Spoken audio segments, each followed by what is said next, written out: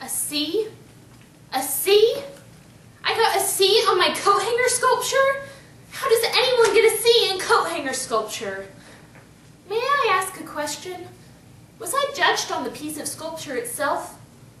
If so, is it not true that time alone can judge a work of art? Or was I judged on my talent? If so, is it fair that I be judged on a part of my life over which I have no control? If I was judged on my effort, then I was judged unfairly, for I tried as hard as I could. Or perhaps I was judged on what I learned about the project. If so, then were not you, my teacher, also being judged on your ability to transmit your knowledge to me? Are you willing to share my C? Perhaps I was judged on the quality of coat hanger itself out of which my creation was made.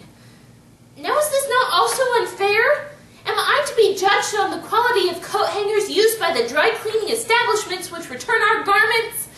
Is this not also the responsibility of my parents? Should they not share my C? Thank you, Miss Othmar.